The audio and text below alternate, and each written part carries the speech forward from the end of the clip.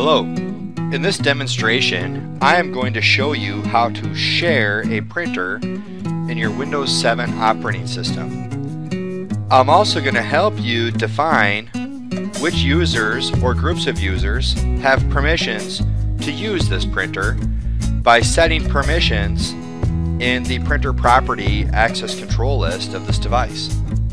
So let's get started. I'm going to click the Start button and select Control Panel. Inside of Control Panel, I'm going to click on Hardware and Sound.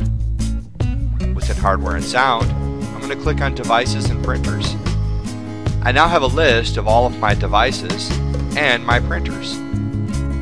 I've got Brickhouse Labs Canon printer, and I would like to share this print device. So if I right click on the print device and then left click on printer properties, I now have a property sheet for Brickhouse Labs Canon printer. If I click on the sharing tab, I now have the ability to check the box Share this printer. And the default share name is Brickhouse Labs Canon printer. That's good enough for me, so I'm going to move on. If you see down below, I've got an additional drivers button. This is helpful if you're creating a print server environment and you've got more than Windows 7 computers present. If you click on additional drivers, you can add additional device drivers for this particular printer for 64-bit clients as well as 32-bit clients. And if you have Windows 2000 clients or Windows 98 clients or even NT40 clients, you can add the drivers for those operating systems as well, so when users connect to your print server, the drivers will automatically be installed. So I'm going to click on OK, and I have now shared the Brickhouse Labs Canon printer. If I want to modify who has the appropriate permission to print to this device, I can do that as well.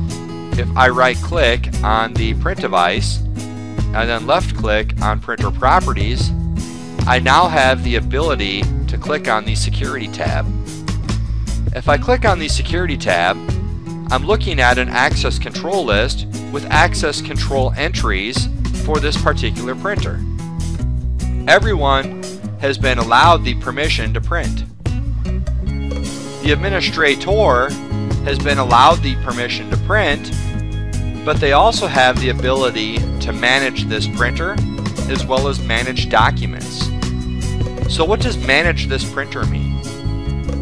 Manage this printer means that this particular individual can log into the device and go to the Advanced tab and change configuration settings relating specifically to this print device.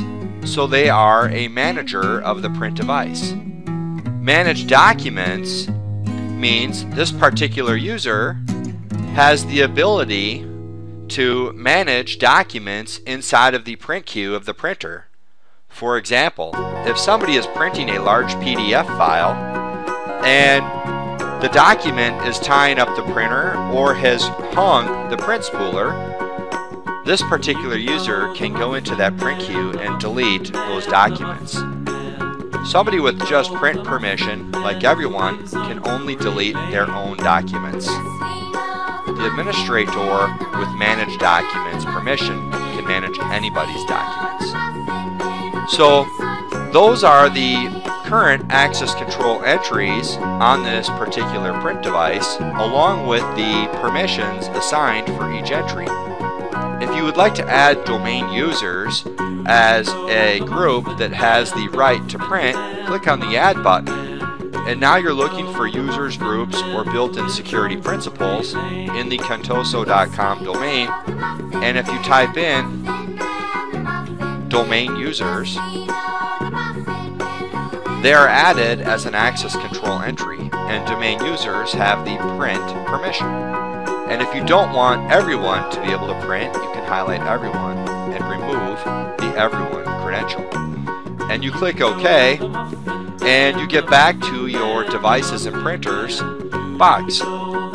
So this concludes my demonstration on how to share a printer in the Windows 7 operating system, plus how to grant permission to users or groups of users to print to the device, manage the device, or manage documents within the print device.